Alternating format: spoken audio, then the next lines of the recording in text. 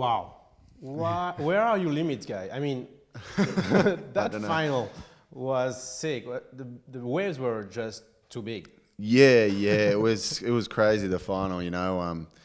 We extended the final to 35 minutes, and I was thinking, you know, it's going to be pretty good. We can battle out and, you know, get some really. I was thinking we're going to get like 2 really good waves at least each, and you know, I got the 1-7 at the start, and then Kelly and myself just got absolutely bashed by the waves. It was just too big for the bank, and sometimes we were too far out and couldn't paddle into them, and then we were too far in and getting caught on side and washed in, and it was a really hard one. But and then I just found a lucky wave right at the end just to put the nail in the coffin, and yeah, I was pretty stoked with that actually, because it was the first time I ever beaten Kelly in a final. So.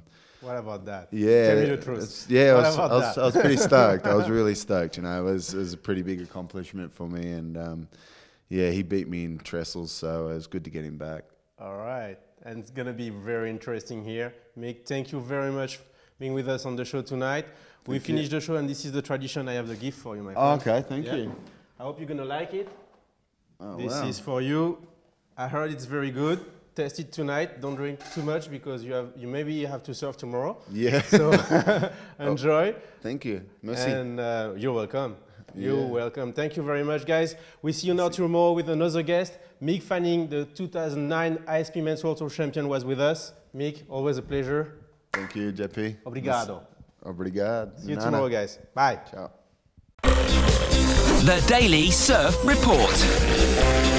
JP's on an epic journey to the 4 corners of the globe in pursuit of surf's dream tour.